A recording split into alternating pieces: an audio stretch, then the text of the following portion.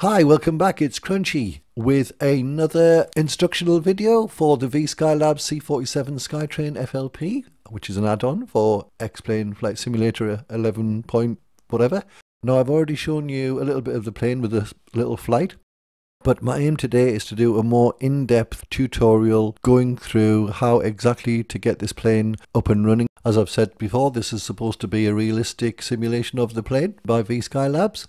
So yeah, we've got maximum realism, experimental flight model.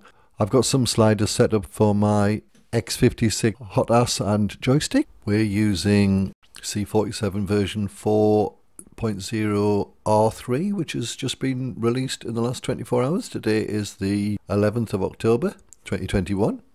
As you can see, we're in this American military transport plane. I'm very grateful to somebody called Will Davies, who is called amerirr, who provided me with this skin. Nicely, this gentleman has provided some background and always provides some background to the skins and liveries that he makes for his aeroplanes, as far as I can see.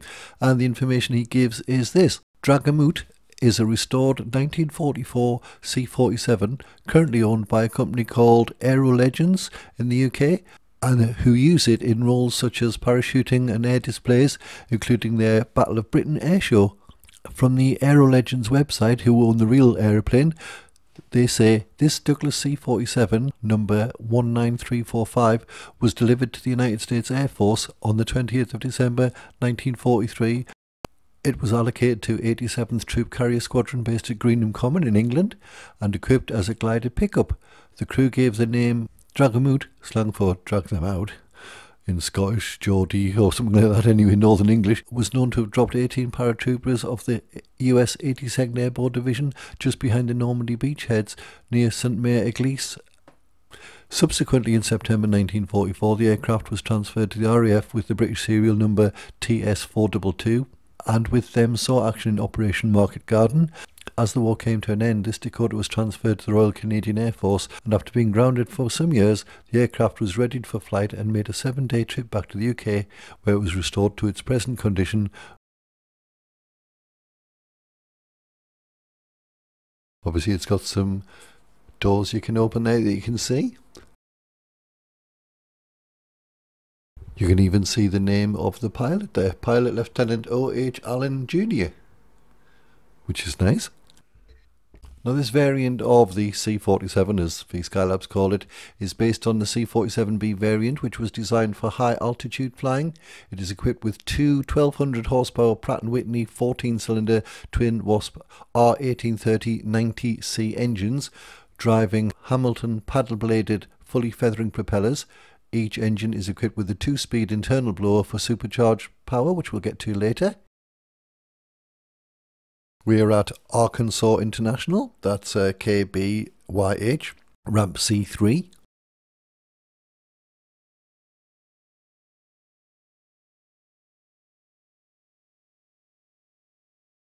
So moving inside. Now, I've set up some keys, of course, to quickly move the camera to certain angles. 0 is looking from the back. Right there, the green part is the hydraulic column, with certain cocks and things and taps for the autopilot. You can't switch the autopilot on. I'll just go through a few of these things you can see. This is the flaps handle. This is the latch that you must use for the gear.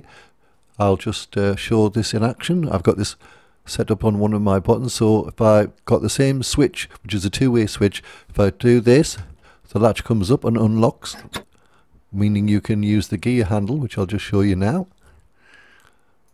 The gear handle is there. Obviously that would raise the gear.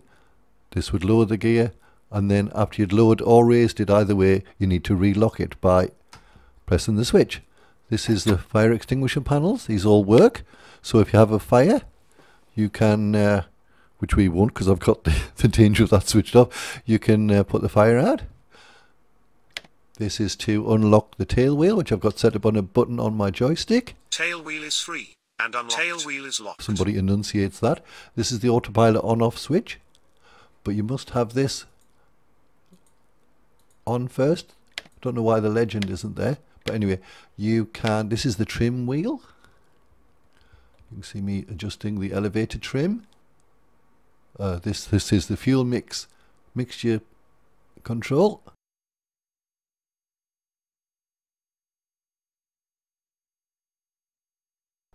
These are the propeller controls, and obviously I've got my throttle set up.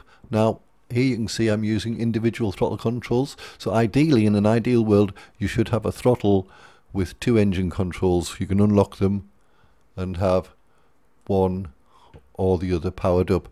This is important on the ground when taxiing because you use differential power on the engines to help to turn the aircraft left or right.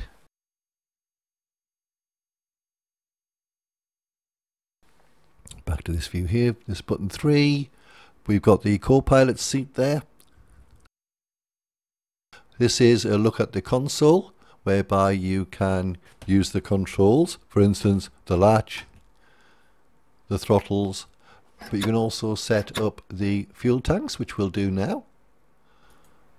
So I'm going on to the left fuel tank. I use the co-pilot seat. We can choose the left tank. This here you can see is the fuel indicator, which is on left main. We can see how much is in the right main.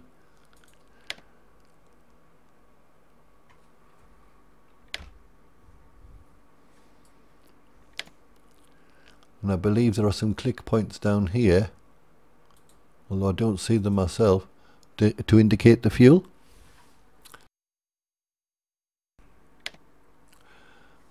These here, I'll just come back. These here are the landing gear hydraulic pressure gauges. There. On here you can see the cowl flaps controls, which can be either closed, trail or open. Other midway points aren't modelled in the game. I've heard you can use these on trail kind of like all the time. You can open the windows, which might be beneficial when starting off. This window is already open. On the leather hoods, if you press those, you can start up the oxygen flow, which is modelled, and you have oxygen flow meters here, blinkers, and a pressure there. We won't be needing oxygen because we're only going to be flying to about 5,000 feet, so we don't really need that. On the console as well, I should have said, where are we? Console controls, there are, I'll just tilt that up, there are the carb heat. I'm not sure how much they are modelled, but I think you can leave them in the cold position. It doesn't really matter. You've got a conversion chart here for the use of the pilots, converting miles to knots and temperature differences as well. There's little charts, as you can see, all over. Going back to the console, you have the parking brake here, which is only slightly smaller than the tail wheel unlock. But anyway, that's, I think that's tail wheel unlocked. Use that by hand, but I've got it set up for a pinky, which you can hear me clicking. I think that's on. Right, so what other things to show you?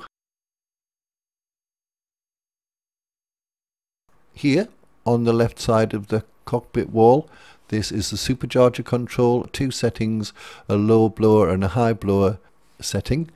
These are for ensuring more power when you're at high altitude. I think the low blower has got a ratio of 7.1 to 1, whereas the high blower ratio has got a setting of 8.7 to 1, I believe. But again, we won't be needing that because we won't be going higher than 10,000 feet.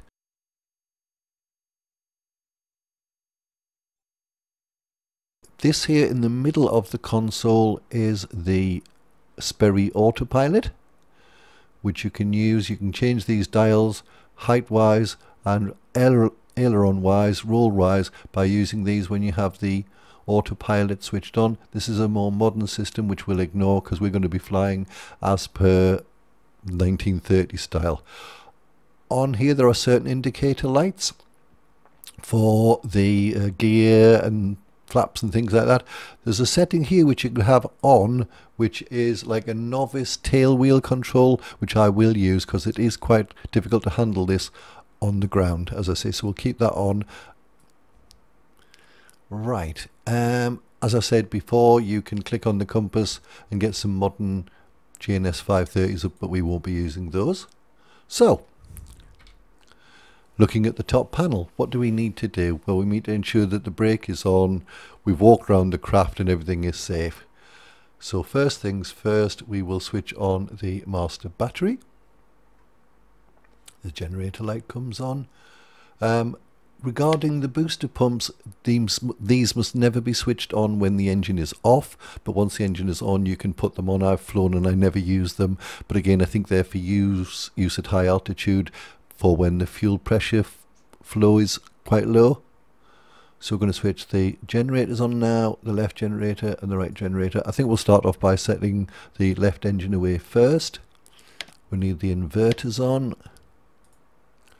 So looking at the panel now,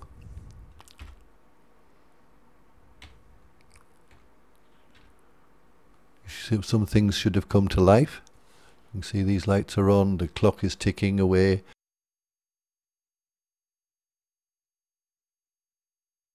These handles here, I forgot to mention, they are the rudder trim, and you've also got an aileron trim somewhere, I'm not sure where.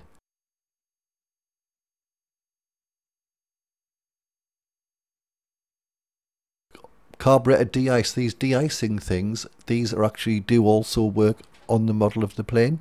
The wing icing effect is all totally realised in the game, in that the right conditions of weather, the plane will ice up, the controls will ice up, the flaps will ice up, the elevator will ice up, and it will make it difficult to control the aircraft. So we've got obviously pitot heat, and we've also got wing de-icing, all kinds of things like that.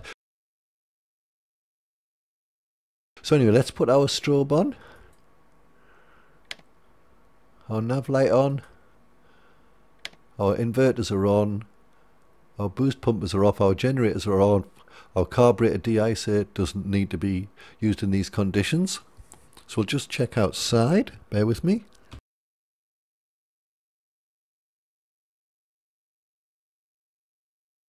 Yes, our recognition lights are on, good. Back to the upper panel.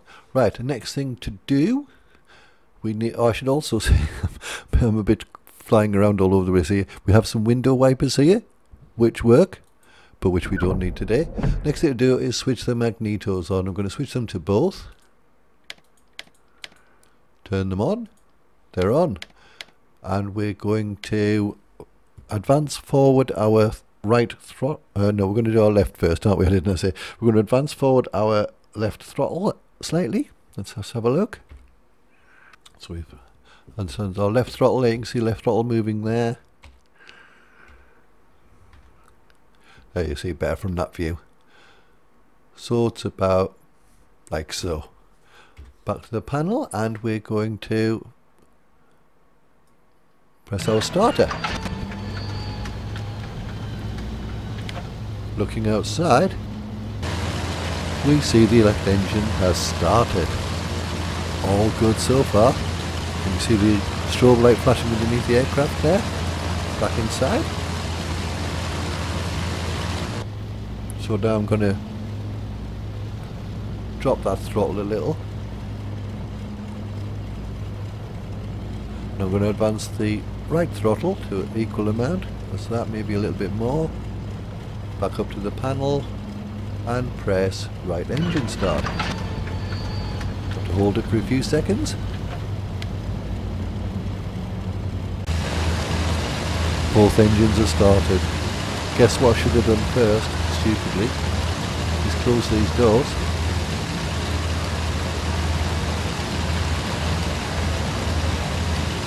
Let all the paratroopers get in. That's them happy.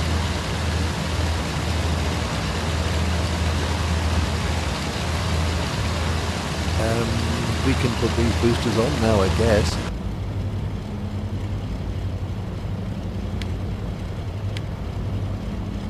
passing. Don't know what a passing light is, but doesn't seem to be modelled. Landing lights on.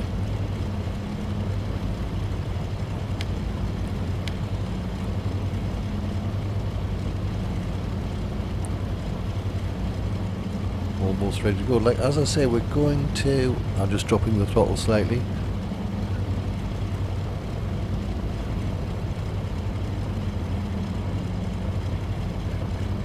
Should have had those on rich really. I think we'll turn the propellers up as well. A little bit more power.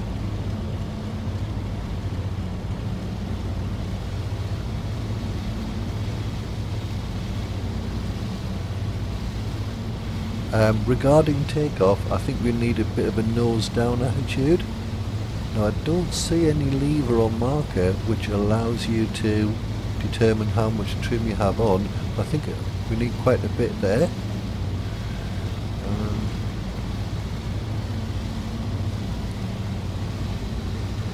And you can see on these we don't.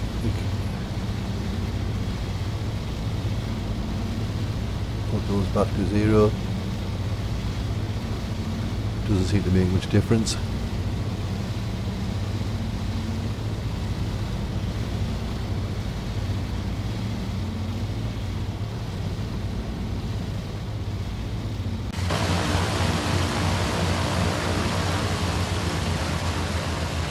So I'm just going to follow these yellow taxi lines out. Now, the way to get the airplane to turn is you need more power on the right engine towards the less powerful side. So I'm winding the throttle up on the right engine, and if I start to see we've got the newbie tail wheel thing on. Now if we really want to make really acute turns, we can take the tail wheel lock off. See, but it's turning quite nicely there. You see, one of the most difficult things about this plane is the taxiing on the ground. Need a bit more right engine power, I think.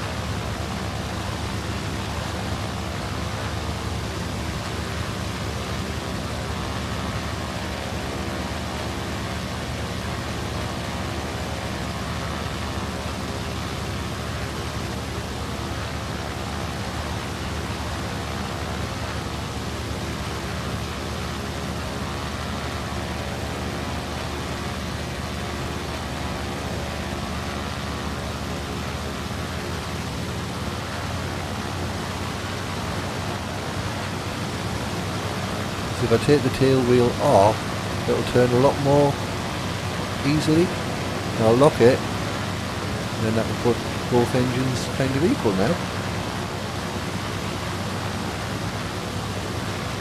Don't want to be going too fast. Obviously I'm cheating by using the outside view here. But I'm going to slow down a bit because I'm not really sure where we're going here.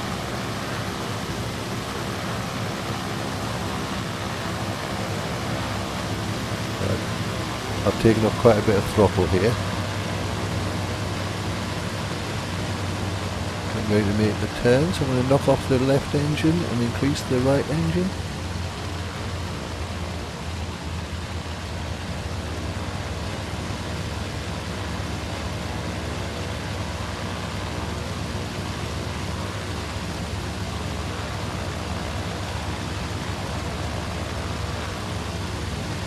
Move the camera for ease.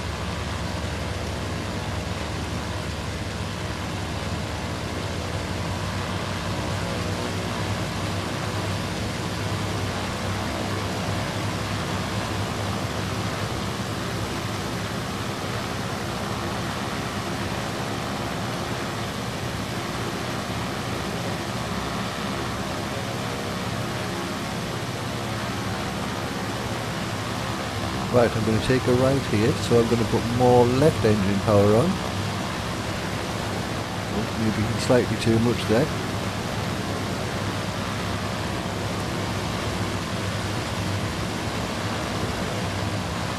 Changing the camera again, sorry about this. Yeah, I think that's the runway obviously to our left, but we'll go to the end, which will be nice.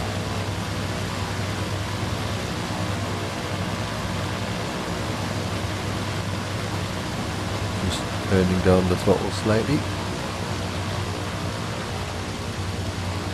So yeah, using this differential engine power is a big aid. So if you do have two throttle system, I would disengage the pairing of them and use them individually. We need a bit more power here, we're going too slowly. You can see like a navigator's astrodome thing on the top of the plane from this view.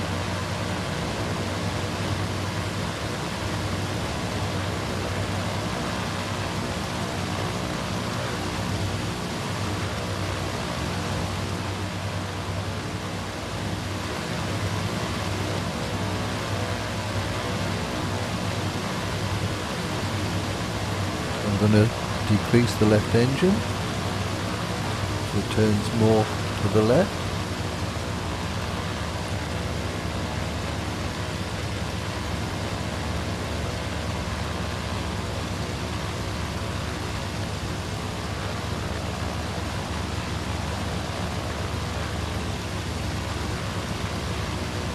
We'll loosen the wheel knock, it'll turn that much easier, as you see.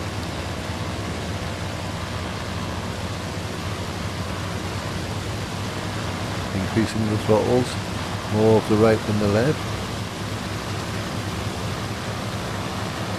I'm going to lock the tail wheel now. Decrease the revs, move the camera.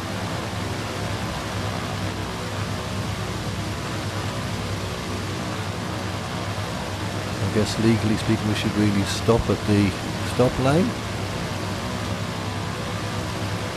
I'll just do here.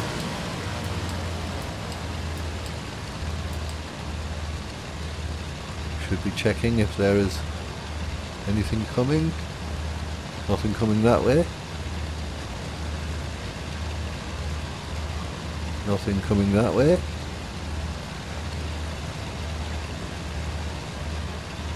Move on to the runway. Runway 36. So I presume runway 36 will kind of be flying dead north. I'll get the power up, push on the right side.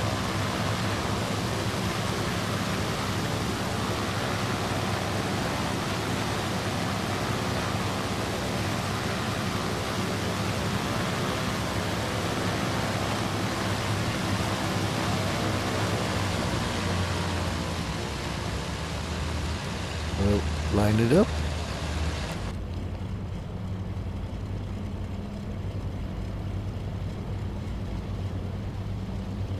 That can kind of do. Make sure the tail wheel is locked. Tail wheel is free. You heard it, it's locked. Tail wheel is locked. What do we need to do? We can maybe apply the brake.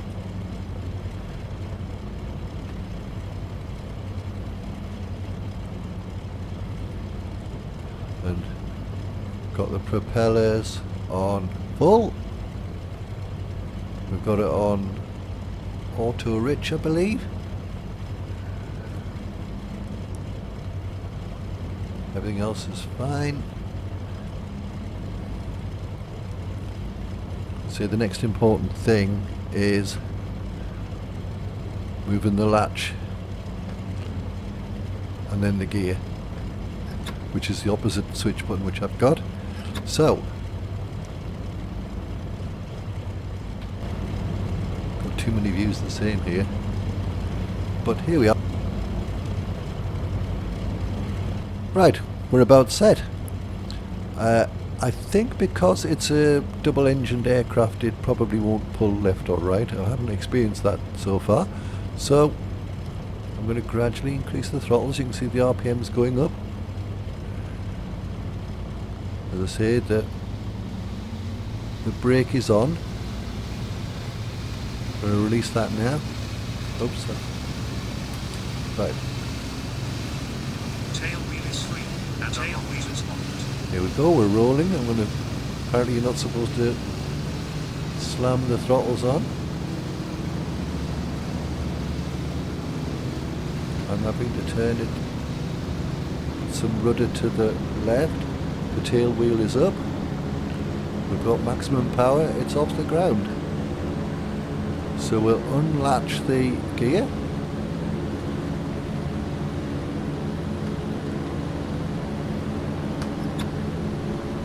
Hopefully the gear are up. Or coming up. No, they're not.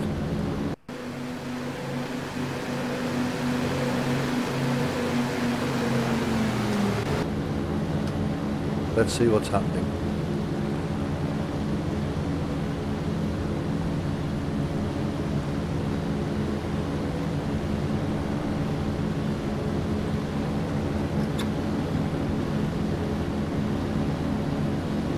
Gear are up. Right. Just try and fly the thing straight and level. I think we... Oh, what's happened there? Get some downward trim going. Going to loosen up the... Don't need so many revs, so I'm going to put that on auto lean. Bring the props back.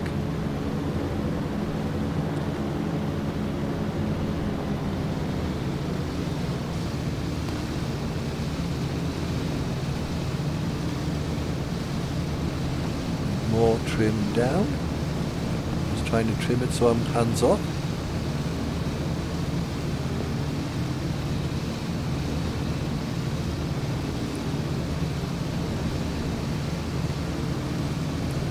Lowering the throttles.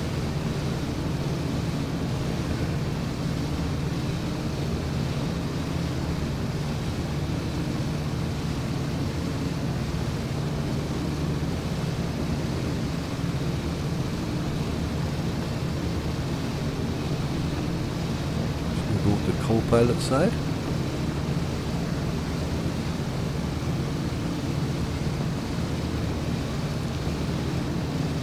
Or we can be in the middle if you like. Or an outside look. Oh, maybe think about turning off the landing light.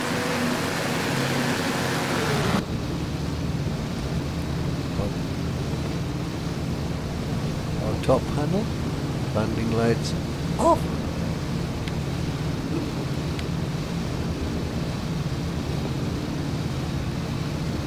And that is basically how you take off. You probably do it smoother than I can.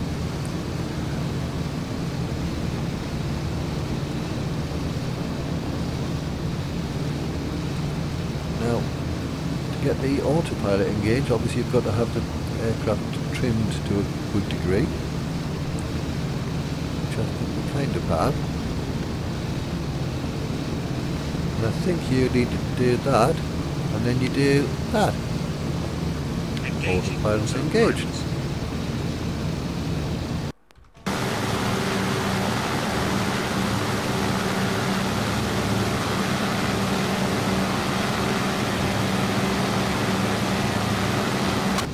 Regarding these boosters, I don't think we need them.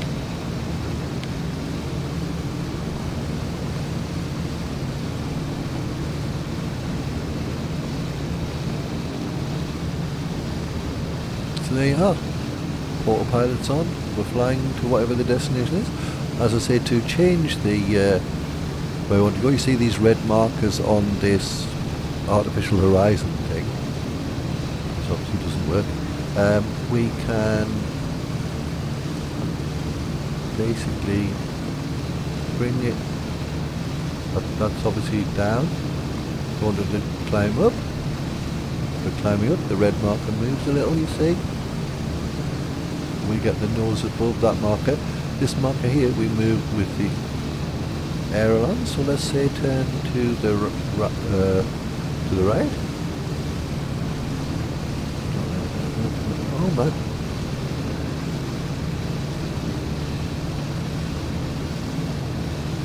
Now still. And the plane will, whoops, roll. Probably want a bit of elevator on that, but anyway, let's have a look. can see the result from outside. There you go.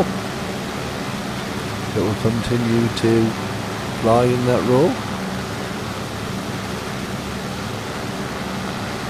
until you turn the red circle back to the 12 o'clock position. There we are.